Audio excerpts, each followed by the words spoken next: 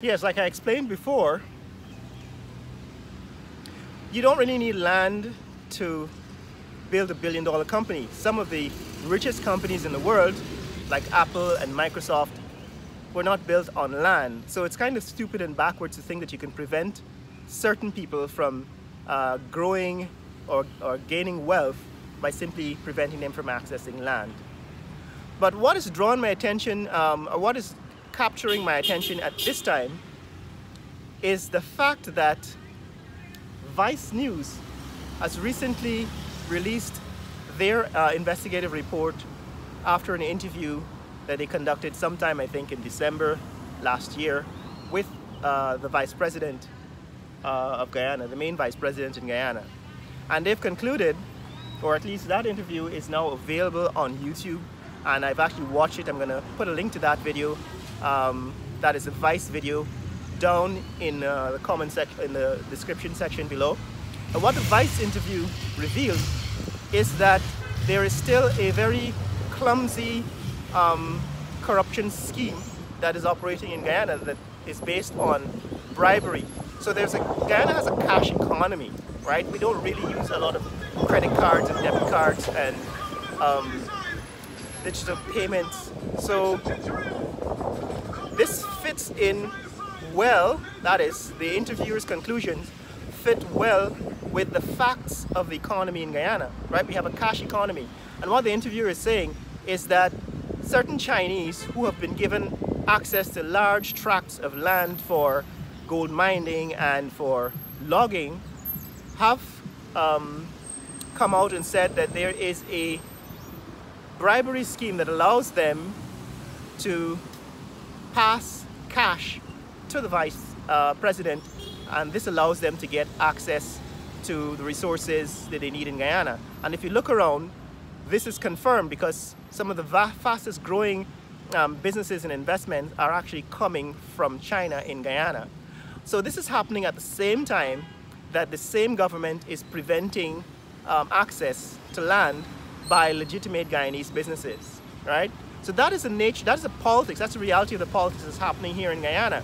And so this is what I'd want to draw your attention to. It's not far-fetched, it's not complaining, it's not looking for race, it's, yeah man.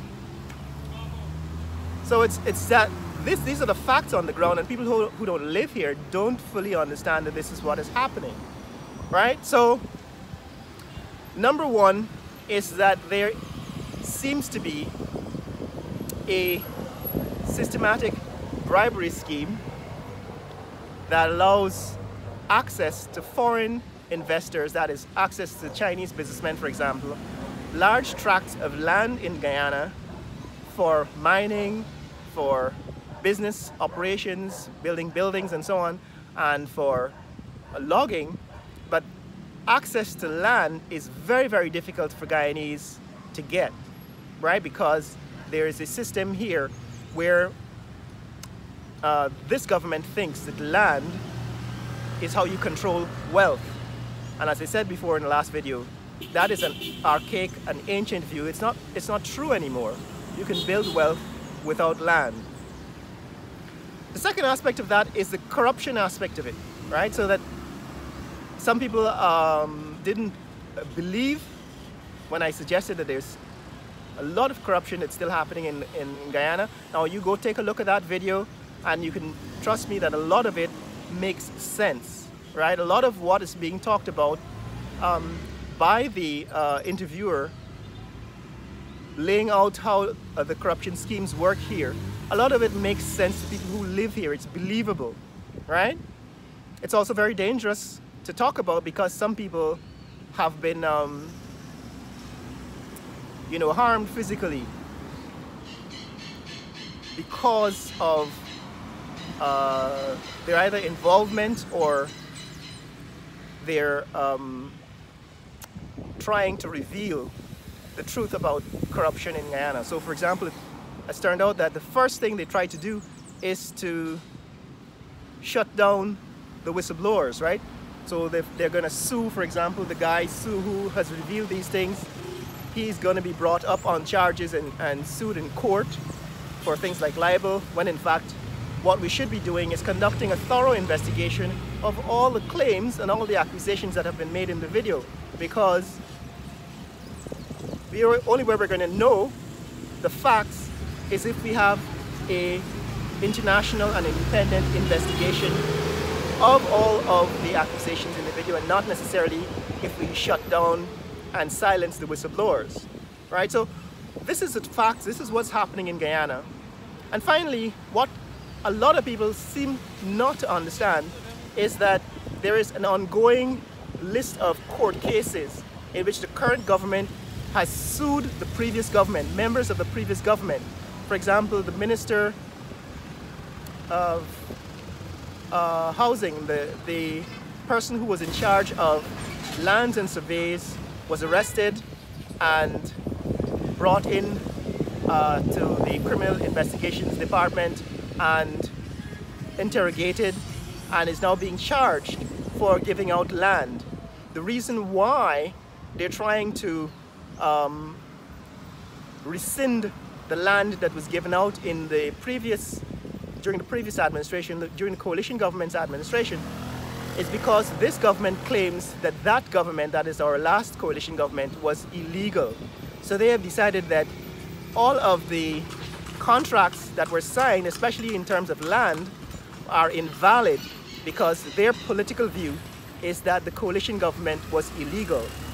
And the reason why they're claiming it's illegal is because they claim that there was a vote of no confidence that was won and that was passed, neglecting the fact that the people who voted, that is members of parliament who voted during the no confidence vote, were occupying illegal positions in parliament. In other words, they were not legally allowed to be parliamentarians in Guyana because they were not citizens of this country. So there's a whole lot of political confusion and corruption that is underlying and underneath this fastest growing economy.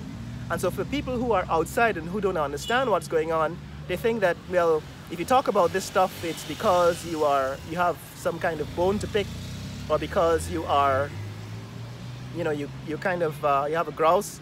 The fact is that there are legitimate concerns. There is a political cloudiness, a political confusion, politically driven decisions that are not based on sound economic principles that are driving the decisions in this country, right? And so for those who are on one side or on another side, the opposite side of the political divide, I leave you with this question. How is it that the coalition government that signed the contract with ExxonMobil and that opened the Sovereign Wealth Fund, which now has $1 billion US, how is it that that government is being prosecuted in court by this new government, which claimed that the contract with ExxonMobil was a bad contract and that they were going to renegotiate the contract, while at the same time taking credit for the billions of dollars that Guyana is earning from oil and gas, neglecting the fact that they campaigned against the contract with ExxonMobil and they campaigned against the Sovereign Wealth Fund. All of these contradictions are part of the landscape of Guyana right now in 2022, and is why I decided to address them in this video, so that maybe I wouldn't clarify for you what all of these conflicts are about, but I let you know that in fact they exist, right? For those of you who follow this channel, Rafaelitos, you understand that what we're doing is we're wading through, right? To exist in this country and in this world, we have to separate a lot of noise and a lot of confusion from the path, from the facts, from a clear vision and understanding of where we're going as a nation. Right? Now, I hope this clarifies some of the issues with the last video, bringing to your attention that not everything you see on the outside or happening in Guyana is clearly driven by sound economic or political decisions. A lot of it is driven by corruption or underlying corruption and lies and greed. Share this video with friends and family around the world. Let people know what's happening in Guyana. In the comments below, Let me know what questions you have about the status of the economy and the political questions, because like I said, this is a channel for politics, economics, food and fun. And while we're going to focus this season on economics, on business, on how you can take advantage of the economic growth in Guyana, I still don't want to leave you with the impression that everything here that glitters is gold, that there's still a lot of political confusion to navigate. We're going to address the immigration issues of the growing population in Guyana and the direction in which it is growing. Like I said, a lot of the families entering Guyana. Here's another one, right, just across the street. A lot of these new people, new immigrants to Guyana, are people from Brazil and from Venezuela, and they're everywhere, and they're welcome, right? It's not that we are anti-immigrant. In fact, we welcome new immigrants in Guyana because it's still a low population density. It's a country with a low population density, and we do need to grow a population. But you need to understand that there is a lot of politics that we still don't, that is still not clear, we still don't grasp, that you need to grasp. So in the comments below, let me know what you think about the current economic growth in Guyana, right? Let me know what you think about whether you're understanding, right? Whether you're arriving at a clearer understanding of the economy in Guyana, and let me know what questions you have so that I can clarify some of what people, especially who don't live here, still don't understand about Guyana. Share this video with friends and family around the world. Let people know what's happening here in Georgetown, Guyana. Later!